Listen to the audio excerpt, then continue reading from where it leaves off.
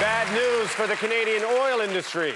California may boycott oil from the tar sands because it creates more greenhouse gas than regular oil. Producers are moving quickly to green things up by renaming the G37 Industrial Earth Mover the G37 Industrial Earth Hugger and changing the steam-assisted gravity drainage unit into the Mother Rainbow Happy Sunshine Factory.